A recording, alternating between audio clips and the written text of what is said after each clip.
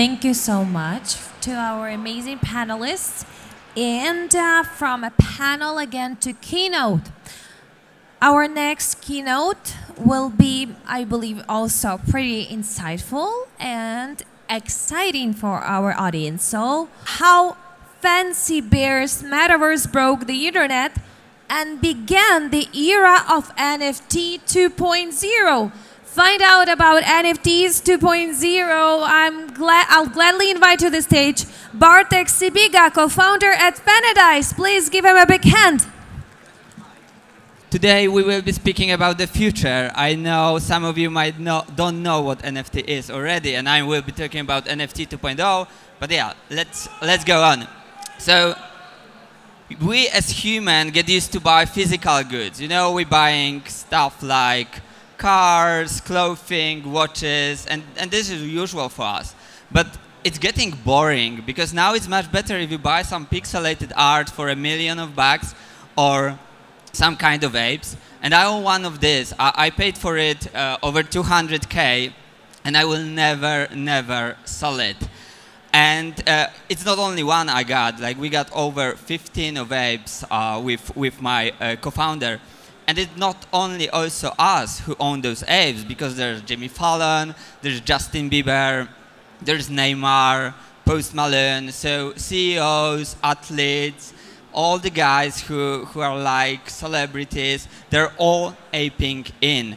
And the question is, why are they doing it? So why people are buying things that doesn't exist in physical world? Like, why they do it, and why, what's more important, why you all will be buying digital goods in the future. So we can start with some statistic, and this is, we spend more and more time on social media. Like, average for Generation Z is 4.5 hours, and this is without Netflix and gaming. It is just social media. So we spend more time on social media than with our friends, which means we connect more in the internet than we connect in real life.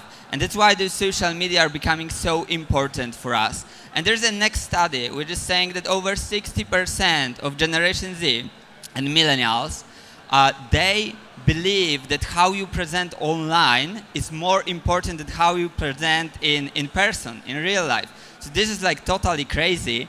And this brings us to conclusion that things like verification badge on Instagram, Twitter, or TikTok are getting really valuable. Even though they don't exist in real life, the people can pay a lot of money for this. Same with number of followers. We all know brands who are spending a lot of money to get followers. So this is like a real example of the proof that there are things which are purely digital, but they are really viable.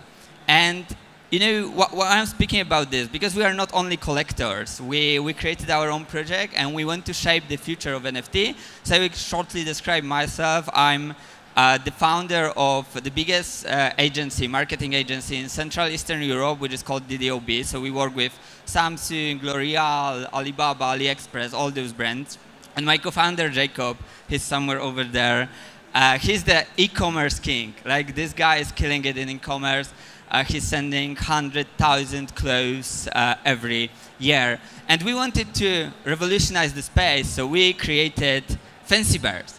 Fancy Bears is an NFT project. We sold out 8,000 of them in 8 minutes. And then Forbes called us the Bored Ape Yacht Club of Europe, which was pretty cool. And there's also a lot of celebrities joining us. You got, this bear is the Floyd Mayweather one. The second one is Stan Wawrinka, so Olympic gold medalist. We also got the crypto bear. But you know, the main thing is, it's really cool to be called by Forbes Bored Ape Yacht Club of Europe, but this is not our final goal. We want to innovate in this space. We want to revolutionize the space. And that's why we created something what we called NFT 2.0. Oh, there is no sound. It's supposed to be here, but you can still see. It's not good there is no sound, but...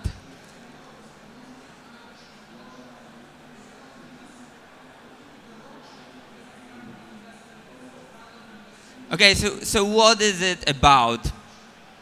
On this slide, you can see something which, those are smart contracts. And generally, I know you don't understand them. But what you can see here is we are connecting a lot of smart contracts together. So they are all depending on each other. And this is something which is like really changing the world. But let's go step by step. So let's make it easier. So we are using 3 different standards of tokens. ERC 721, ERC 1155. So ERC 71, those are bears and jars. So also Bored Ape Yacht Club is ERC 721. Then we got ERC 1155, which are those new trades. So the new trades you can apply on your bear. So you can use ERC 1155 token to put it on ERC 721. I know it sounds a bit complicated, but this is really something which we are innovating here, and this is like a core stuff on the blockchain. And then we also got ERC20, which is our honey token. And this honey token is the heart of this whole ecosystem. So what it means in practical, you can have a bear, you can spend the honey, you can upgrade the hut, then you can spend another honey, and you can upgrade something else. This is the app which is not released yet. It's gonna be on Tuesday, next Tuesday, so a week from now. And you can see a bear which is changing 4 trades, so you can see before and after. So to sum up, we are using different standard of tokens. We are connecting them in the way it was never done before, and we call it NFT 2.0. What I showed to you, it is just the phase 1. So in phase 2, we will also introduce a DeFi system like staking and other stuff. And the phase 3 and phase 4, it's yet to be announced. It is still top secret. But I can just say that we're going to connect this system also to other NFT projects.